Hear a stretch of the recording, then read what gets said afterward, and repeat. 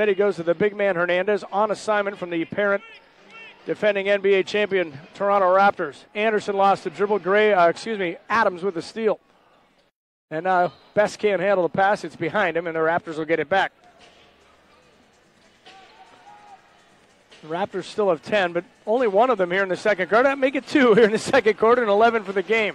Gray challenged Watson, came up empty. Now Adams with a steal. The only man back is Evans. Adams going to go by himself, but then kick it over to Gray. He'll try the open three-pointer. That's well short. Offensive rebound taken up by Watson. Now Notice throws it away by the 905. Adams finally comes away with it. Ahead to Sullivan, who kicks it to Best in the corner. Ennis works his way to the bucket. He's stripped clean by Adams this time. And now Adams drops it off for Cheatham, who lays it in.